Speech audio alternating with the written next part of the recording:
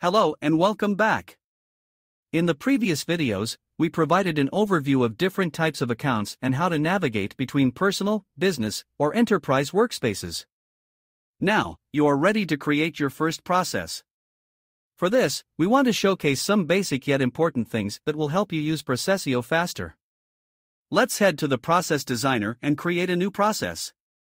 This is the process canvas where you can see the start and stop actions placed by default. In order to build your flow, you need to drag and drop actions from the toolbar on the left. The toolbar contains around 150 actions. Want to automate sending emails or add some Python or JavaScript code or even convert some PDF to Excel files within your automations? Drag and drop PROCESIO platform action from the toolbar and only the sky becomes the limit. Anything you want to build is available, and if something is missing, you can always go to Custom Actions and create your own. On the right side, you have shortcuts to access all other PROCESIO tools without leaving your page. You can create credentials, data models, webhooks, schedules, and many more. They are all handy. You can even add email notifications to keep track of the state of your processes after they run.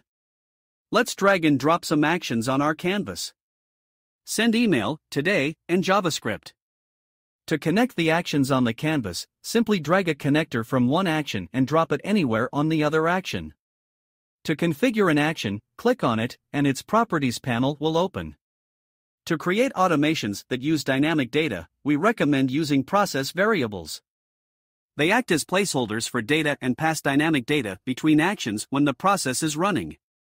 Let's add one. Simply click on the plus icon and select a variable. If the process is new, you must create a new variable first.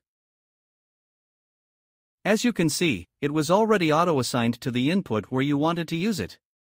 Ready to discover more about processes? You can access our knowledge base for more information. Happy automation using PROCESIO!